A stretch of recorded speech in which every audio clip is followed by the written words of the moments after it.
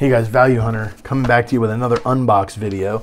Around Black Friday, there was a ton of good deals out there, and a lot of the auction houses were running discounts on things like buyer's premium and shipping. And so on top of doing some retail buying online, a small amount, one of the things that I did was I did some auction buying. I got some really good deals, and I think because of the holiday, a lot of people were going out retail. And so I went to this auction house. I'd never been done business with them before. So I put up some bids, and you guys won't believe what I ran into.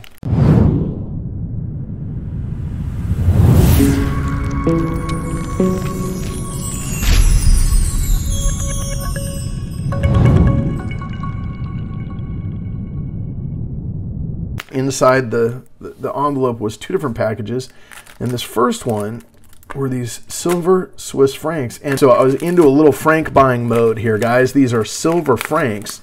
Let's see what these things look like. These are 5 franc coins. This is from 1932. You've got the Swiss cross in the middle and the 5FR on the top. And then on the front, it says Confederatio Helvetica. Pretty cool. These are Swiss 5 francs from 1930s. 32, and on the edge there's also writing, and it's raised. Dominus Provedit, and then a bunch of stars. Raised. Pretty neat design, actually, guys. That's from the 30s. This one here, same thing, same mint mark, but from 51. Pretty cool. These are about the size of a $half. I would venture to say they're actually bigger. They are. They're slightly bigger. They have a little more weight to them. These are 83.5% silver, so they're just less than our halves, and they're 15 grams. So it puts them actually lower silver content or purity, but with a higher weight. 4/10 of an ounce. So a couple of them is about an ounce. It's 80% of an ounce. Really nice wreath on the back on either side of the shield with the Swiss cross in the middle. Confederatio Helvetica.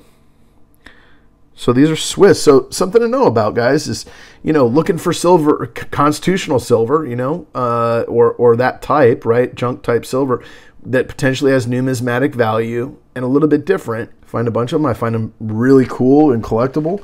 And then this one was a 54. So now I've got another year to add to the set. And there's your obverse. Pretty cool.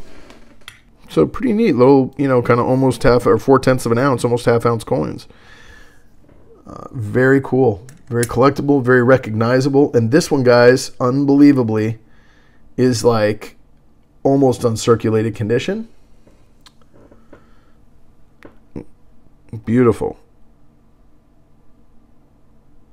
It's got a little spotting right in the middle of the cross, but other than that, I mean, this thing is immaculate. Well, it's almost uncirculated, or something might have been resting on top of it. You can see right around the edge of the cloak there. It's like, something was sitting on it that got a little dirty or water spotted or something, but does not look circulated, or it's barely circulated. The devices look, pristine. I mean, they're not worn at all. In fact, if you look at the cloak, you can see like the lines in the cloak. That's William Tell on the obverse, and you can see his cloak. 2 variations of edge lettering on this. One of them says Dominus Provedit, 10 stars next to it, and the other has Dominus, and then the stars. So this is a type 1, where you've got the stars are not in between. All of these are type 1s. So we've got a nice little stack here, guys. These were minted until, on and off, different years until 1954. And then there was a 10-year break until 65. And then they came out in 65, 66, 67, and 69. Now, I needed a couple of Barbers for a book that I'm putting together. And there was one in particular, and it's sort of a book of not great condition Barbers that I'm filling out, and so I wanted to have the $half that was in there, and there was another one with it. So I figured my total price would bring the cost of the other one down by that amount by having sort of having an extra Barber. So the extra is the 1908, and as you can see, it is the lesser condition of the two. As you look at the back of these, you can kind of tell. You've got a very well-defined reverse on this one. It's not great shape. It's worn. I mean, you know, can barely make out sort of the motto that's in the eagle's mouth and the shield, but it's got its lines. And for a Barber, it's in pretty good shape. And what we've got here, guys, is a 1915, no mint mark. And usually mint marks mean that you've got the rarer, but in this case, the 13, 14, and 15 Barbers with no mint mark are kind of the keys for the series. And I did not have a 15. And they're not overly expensive, but they're certainly much more than melt. And so I've had a hole in the book, and this is going to fill it. I'm really excited to add this to my collection. So guys, tell me what you think. What are you adding to your collection these days?